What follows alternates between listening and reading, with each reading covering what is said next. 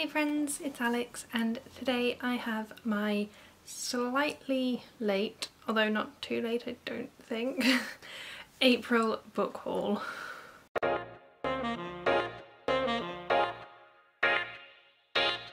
So I acquired 19 books in April, which is more than I would have liked. I kind of just have this ongoing goal to read more books than I acquire per month and I constantly fail. It's really annoying. But yeah, I acquired 19 books and I'll go through them now. I've kind of got them in the order that I received them in, but not really for any particular reason. That's just because that's how I stacked them up. So the first book I got is Baker Thief by Claudie Arsenault. Oh dear, I think it's French. I got this one because I keep seeing it being recommended on lists of books about asexual people, or books featuring asexual characters, and I wanted to read it. So this book is about a girl called Adele and a girl called Claire. Adele is just trying to catch a thief who broke into her home and stole something. It says the thief stole her exocore, which I don't really know what that means. But I'll find out when I read it, I assume. And then Claire is a baker. And she's also the one stealing the exocores. Oh, okay, it says that they are made of witches' souls. So I assume Claire is a witch and is wanting to like free these witches' souls from these exocores. It sounds like they're kind of imprisoned in there. So I'm very interested to read this. We'll see what I think of it, and I'm looking forward to reading more books with asexual characters. Next up I got The Sky Weaver by Kristen Cicerelli. This is the third book in the Last Namsara series. I believe they're more companions. It does say on the back, Kristen Cicerelli's Iskari series comes to a captivating close with this final novel in the Last Namsara universe, which makes me think they're more like companion novels and follow different characters. But I read The Last Namsara quite a while ago now and I really loved it. It was so good, it was 5 stars. And then I've just not carried on with the series because I've been waiting to get them all in paperback because they keep releasing them in these weird tall paperbacks. So I'm very excited to finally have the whole series, and now I can finally read it, and I think Beth and I are planning on buddy reading it, maybe. But this series follows a world where there are dragons and there's something about a Namsara, but I can't really remember that much detail, and I don't want to read the back of this one in case it spoils, which I don't think it will, but I'm just playing it safe. Next I got 2 V.E. Schwab books. I got Bridge of Souls, which is the third book in the Cassidy Blake series. I don't know what the series is called, but it follows Cassidy Blake and she can see ghosts. And her parents have a TV show where they go and like explore haunted places, and they can't see ghosts, they just like going to different places around the world that are said to be haunted, but then Cassidy can actually see the ghosts. It just follows her and the places that she moves to with her family and the troubles they the troubles she gets into with being able to see ghosts and with the ghost like interacting with her. I've been listening to the series on audio and I've been really enjoying that, so I'll probably listen to this one on audio too, and I'll hopefully get to it soon. I've been really enjoying the series. It is a lot of fun. And then the other B.E. Schwab book I got is Vicious. I got this in hardcover. Can you tell? I don't know if you can tell it's in hardcover. I got this in hardcover. I already had it in paperback. I've had a bit of a saga with this book. I had it in the original paperback and then they changed the covers, so I got it in the new paperback, and then I decided that I wanted to collect as many of her books as possible in hardcover, so now I've got this one in hardcover. But V.E. Schwab's hardcovers are really pretty. They all have this like foiled silhouette on them, and I really like that, and that's why I wanted to collect them all. And they're all this really cute little hardcover, and I like them. I have read this book. I've not carried on with the series yet. I've not read Vengeful, but I do obviously really want to. I really enjoyed this book when I read it. This is another book with an asexual character, which is, you know, that's great. And I really want to reread this one, but I believe there's meant to be a third book in this series, and so I'm probably going to wait until that comes out and then reread this one, and then read Vengeful, and then read the third book. But this is about Victor and Eli, who are roommates at college, and they find a way to make like supernatural humans. And so they do that, and then it fast forwards 10 years and they're enemies. And yeah, it was good, and I really want to reread it. Hopefully soon. The next 6 books I have were I mean, they're all books I wanted, but they were 100% bought this month due to the shops reopening on the 12th of April, which means that Waterstones was one of the shops that could reopen on the 12th of April. And so I went book shopping after work, and I bought 6 books because I hadn't been in a bookshop since December. So I couldn't control myself. So the first one I got was Sanditon by Jane Austen. As far as I know, this is just some of her like short stories and unfinished and unpublished novels, I think. So it includes it just sounded like a lamb. It includes Lady Susan, The Watsons, and Sanditon. I believe I already have Lady Susan in the Little Black Classics, but I didn't have Sanditon, and I don't know if I have The Watsons. And this edition is just really cute, and I just wanted to own it because I own all of her other books, and it is one that I want to read one day. So I thought I may as well get it while it was still in print. I also got Warbreaker by Brandon Sanderson. I've been really enjoying his books. I've actually only read 2 and some of the short stories, but I've been really enjoying them. I have a lot of them and I just need to carry on with reading them. I want to read them in order. There's an order I found which is basically Elantris, the Mistborn trilogy, and then the Wax and Wayne trilogy, or Mistborn Era 2, and then Warbreaker, and then Stormlight Archive. So I need to finish Mistborn, both eras, and then I can move on to Warbreaker. I'm really excited about this one because it's a standalone, and Elantris was a standalone, and Elantris is one of my favourite books ever. So I know that's like, doesn't mean that I'm going to love this one as much as that one just because they're both standalones, but I kind of still think that anyway. So I'm very excited to read this one. I've heard good things. Also the cover is really pretty, and it's got like purple, and I like purple. And this is about 2 sisters and they're princesses. One of them has to marry a god king, and I think the one who has to marry the god king runs away or something, and I think the other sister was always deemed useless and now suddenly she's useful. I think, but that's not on the back, so I may be wrong. I think that's just what I remember hearing from other people. And there's a magic system in this world called biochromatic magic, which is based on an essence known as breath and colour. Okay, but yeah, I just really love Brandon Sanderson's books, and I'm really excited to give this one a try. I also picked up A Natural History of Dragons, a memoir by Lady Trent, and this is written by Marie Brennan. I love dragons. So this is a fantasy series I've been eyeing up for quite a while. I have been kind of put off a little bit just because I don't really get on with non-fiction. I find it really boring, and so books that are fiction but written in a sort of non-fiction style kind of intimidate me a bit. So I've been a bit anxious about picking this one up, but I finally went ahead with it.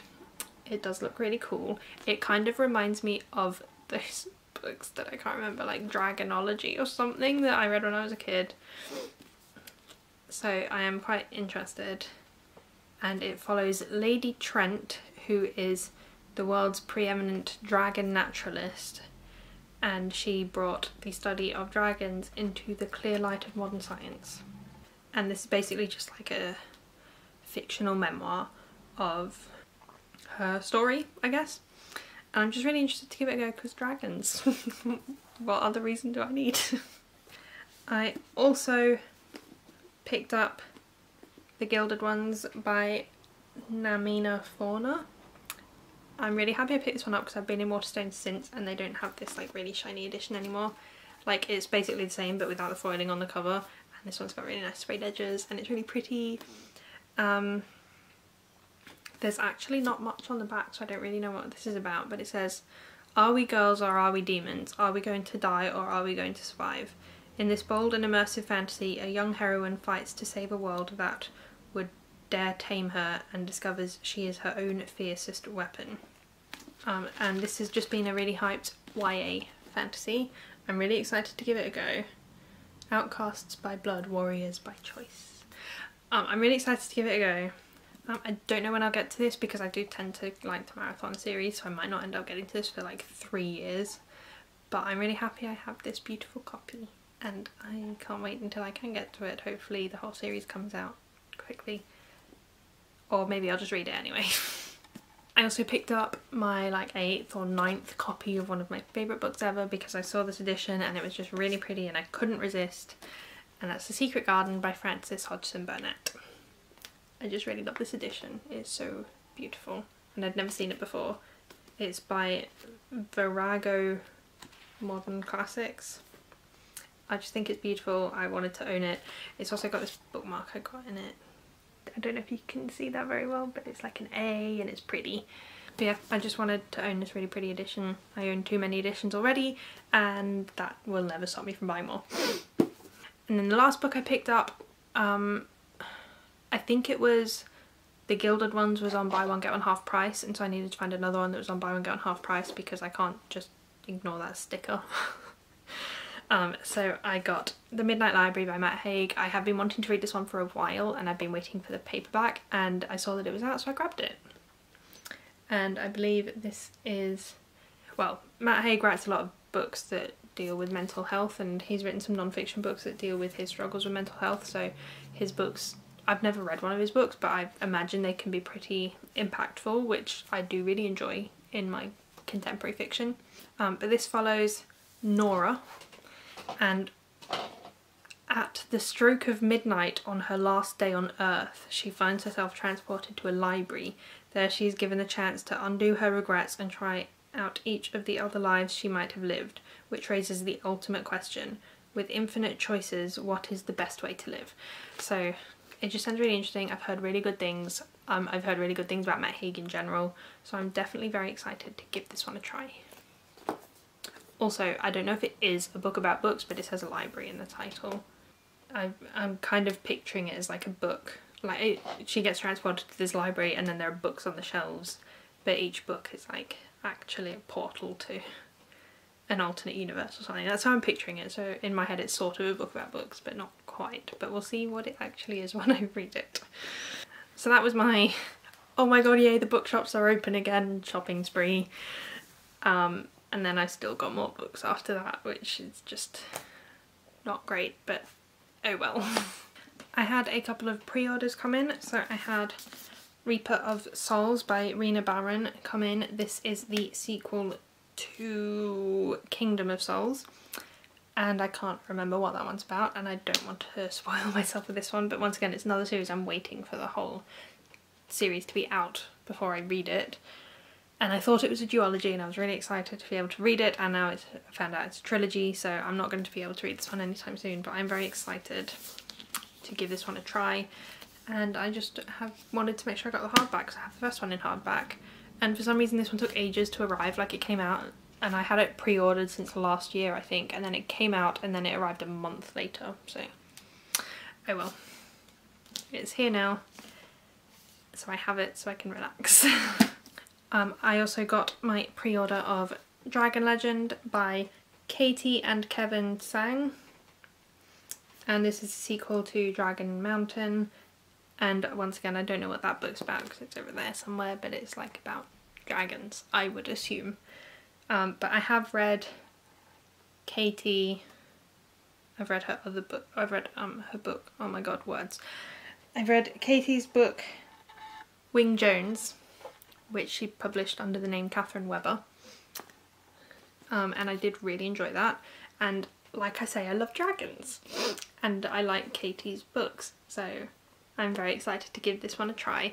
Also, I believe Katie and Kevin are like married or together, which is just always very cute. Then I have a book that was sent to me for review by Harper 360, so thank you very much to them, and that is Last Chance Books by Kelsey Rodkey.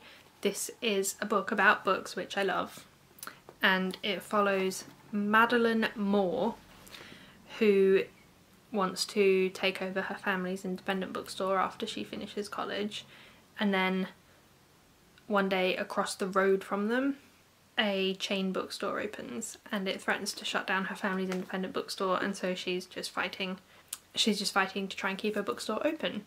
And it sounds cute. I believe it's also a romance with these two people, I would assume, and it sounds cute and I'm looking forward to reading it. It does actually say on the back that it's a rom-com, so it is a romance.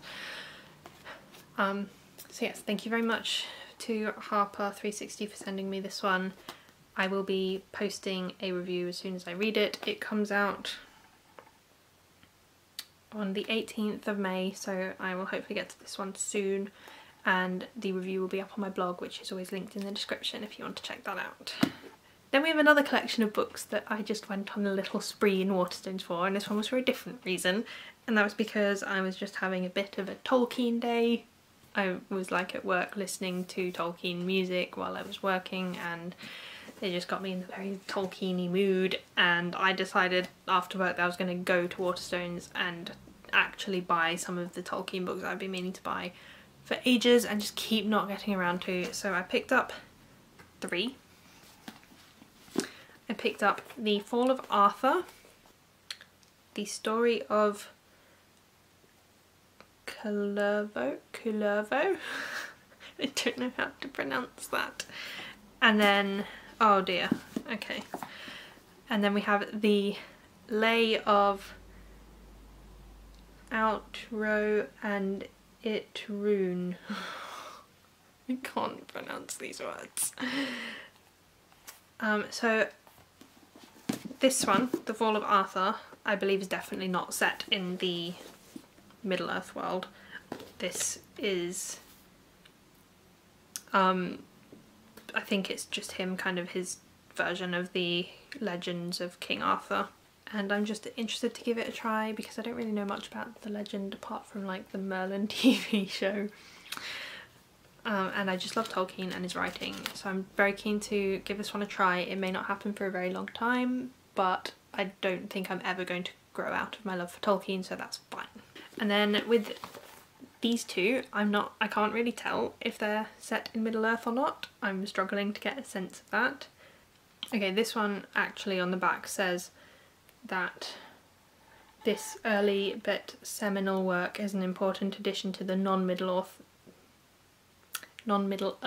portion of his canon alongside Tolkien's other retellings of myths and legends. The legend of Sigurd and Gudrun, The Fall of Arthur, and then the story of Kullervo. So I guess they're not part of the Middle-earth canon either. But once again, I'm just very excited to read them, and I just want to read all of Tolkien's works, and these are 2 of them. So I picked them up, finally. So I'm on to the last 3 books, and these are subscription box books. So I get Fairy Loot, Illumicrate, and then I also get the Goldsboro Sci-Fi and Fantasy Fellowship book monthly. So these are those books. I don't actually think they're all April's books because things have been delayed for like a year now. Everything's just been a bit odd since COVID hit, really. So I think do you know what, I lied, these are actually 2 Fairy Loot books and the Goldsborough book. There's no Illumicrate book here. I haven't had my Illumicrate April book yet. So yeah, 2 Fairy Loot books and a Goldsborough book. So the Goldsborough book is Sister Song by Lucy Holland. This is a very beautiful edition. They always do very beautiful editions. It's got amazing sprayed edges, just solid on the bottom and top, but on the side it's beautiful and it like matches the cover. I'm very much a fan of this series. I mean, this book. Oh my god. I'm very much a fan of the design of this book. I don't actually know much of what it's about. I believe it is a historical fantasy, which I'm not usually the biggest fan of, but actually reading it, it sounds like it's a really, really historical fantasy, which I might be more into. I like high fantasy set in like medieval inspired worlds, so a historical fantasy set in our world but in the more medieval times I feel like I could probably get on with too. I don't know if medieval was the right word, but I just mean like I like my fantasy books to not have like guns or trains or anything like that, just like they ride horses or they have a horse-drawn carriage, but then it's also not in like a built-up city with like society and like all the 1800s stuff. Like maybe a historical fantasy set in like the 1400s would be okay for me. I don't know how to explain what I mean. But this one does seem like it's not set in like 18th century London or something, so I might be... I mean 1800s London, not 18th century London. I don't know words. I don't know words. But I feel like looking at the synopsis I might get on with this one a little bit more than I thought I would. But it says, King Cador's children inherit a land abandoned by the Romans, torn by warring tribes. Reva can cure others but can't heal her own scars. Cain battles to be seen as the king's son, although born a daughter. Oh, okay, I didn't know that. Oh, okay, I'm like way more excited to read this book now. Oh my god. And Sin? I can't pronounce any of the names. Dreams of love, longing for adventure. All 3 fear a life of... My camera just cut off and I have no idea where I was up to. But I'll leave the links to all these books down below, so if it cut off in the middle of me reading the synopsis, the link will be in the description. I'm so sorry. This is the first time that's ever happened to me. But yes, I'm now much more excited to read this book now that I've actually read the synopsis. But I'm one of those people, if I subscribe to a subscription box, I will read every book that comes. Even with this one, you know what's coming before it comes. It's not like a surprise one. I will still get it and read it because I'm like, I can use it as a way to read books I might not have otherwise read and kind of broaden my horizons. So I would have read this anyway, but I'm now much more excited to. And then the last 2 books in my April book haul are 2 books from Fairy Loot. So I believe it's the March and April books from Fairy Loot. The March Fairy Loot book was The Bright and the Pale by Jessica Rubinkowski. As far as I know, this is a polar fantasy and it follows a girl who escaped from a village that was like trapped under ice, and then one day she has to go back there for some kind of expedition. I don't really know. But I've just looked at the cover and it's got a village under ice and all the houses are just under ice, and it just kind of made me think of Pompeii. So that's interesting, and I don't know if that was intentional. But yeah, I'll give this one a try. I think it's a duology, so I don't know if I'll read this right away. I'm not, like, I may end up reading this right away because I'm not as fussed about waiting for the second book for this one. So maybe I'll read this one soon and we'll see what I think. And then the April Fairy Loot book was The Prison Healer by Lynette Noni, and I'm very excited about this one. I love the purple. I don't think the original cover is purple. but I do really like the purple. And also Lynette Noni is Australian and I'm Australian, and I love supporting Australian authors, and I'm very happy that she's got like some kind of more international regard. I don't know if that's the right word, you know what I mean. And as far as I know, this follows a girl who is in a prison and she works as the prison healer, and then one day a queen, I think, the rebel queen, is sent to the prison and they have to try and escape together, and I'm very intrigued about this. Oh, and that was the other thing as well, it features a plague which is like a bit weird for right now, but it's not necessarily something that bothers me. Well, I've not actually read a plague book since COVID started, but I don't think it'd be something that bothers me, so I'm still willing to give this one a try. But once again, I may end up waiting until more books in the series are out anyway. So that was my April book haul. I hope you enjoyed. Let me know if you've read any of these books, or if you want to read any of these books. Let's just chat about these books in the comments. And if there are any you think I should get to sooner rather than later, let me know, because there is a very good chance I won't get to any of these books until next year because I have so many unread books. So yeah, let me know if there are anything I should prioritise. Hopefully my May book haul will be a lot smaller, because I want to try and reduce the amount of unread books I own, because it's currently an entire Billy bookshelf double stacked and it's ridiculous. So I'm trying to reduce that. So hopefully next month I'll do a bit better. Hopefully in May I won't like go on a big Waterstones spree because they'll have just opened, because in May they'll have been open for a while now. That was a really weird sentence. I'm so sorry. But yes, thank you for watching, and I will see you in my next video. Bye!